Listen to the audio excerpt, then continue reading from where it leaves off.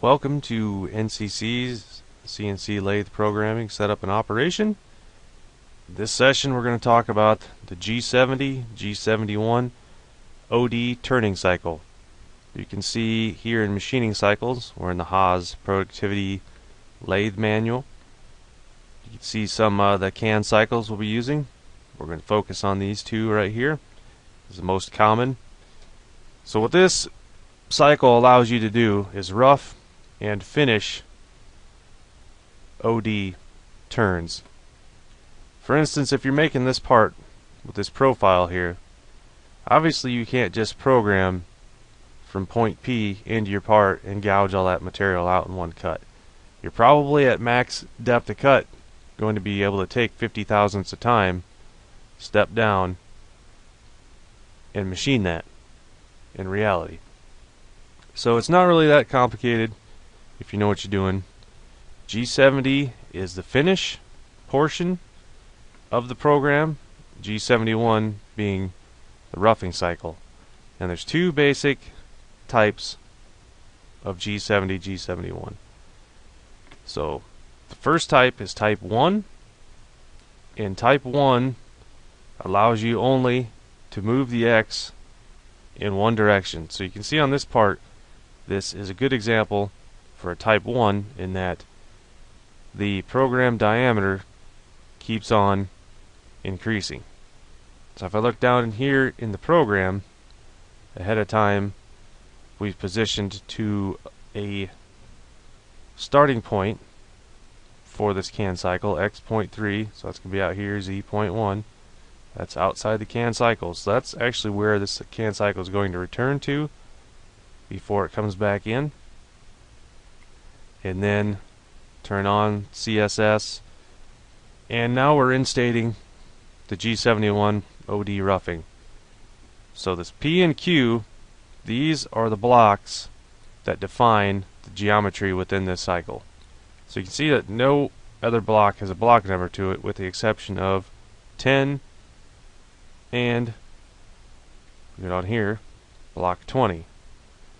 So between 10 and 20, and including them, this is defining the geometry to be machined. So back to the type 1, type 2. This is a type 1, and I know this because there is only an X in the P block. So if there was an XZ here, then this would be a type 2 roughing. The difference, type 2 roughing allows you to do both, well, I should say change your X value. Your Z value, regardless, is always going to have to stay in the same direction. So for instance, if I make a move here in my CAN cycle, I can't make a move back Z positive. It'll all have to be Z negative. However, in a type 2 G71, you'll be able to have increasing and decreasing X values. You have to make sure then that if it is a type 2 roughing cycle, in other words you have increasing and decreasing X values within that cycle, that you have two axes of change here. In other words, this would be the X and a Z regardless if there were any movement in Z at this point. So if you look at this example, you can see then that tool nose radius compensation is turned on at this point. So it moved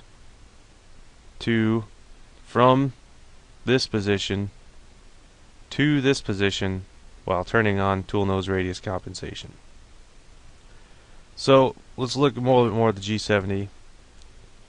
P10, Q20, U, this means how much stock is going to be left in the X-axis to finish, and W, how much stock will be left in the Z-axis for finish. And the D of 0.1, this is the depth of cut. So in other words, each pass is going to have 100 thousandths depth of cut. And obviously the feed rate, feed per rev. So then it takes and it roughs this all down,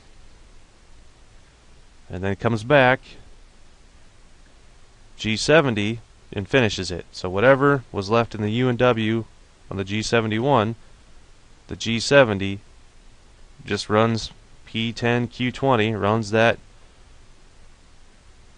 geometry and finishes that stock. So if you were to look through this geometry, the first thing I would probably do is just, and you should get in the habit of doing this, program it to come rapid to a start point, which is going to be right here. So start point, move to the face of your part. If you want to include the face, perhaps it's already been faced, so you could start even here while turning on tool nose radius compensation. And then you're just going to program your path, radii and chamfers and all, and then move. You can see the X end diameter here is 2.8, but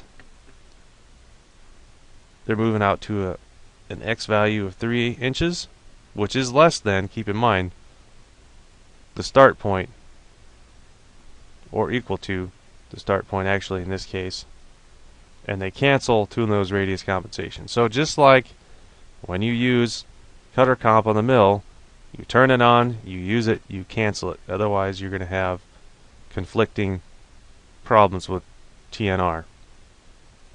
So you should know the difference between type 1 and type 2.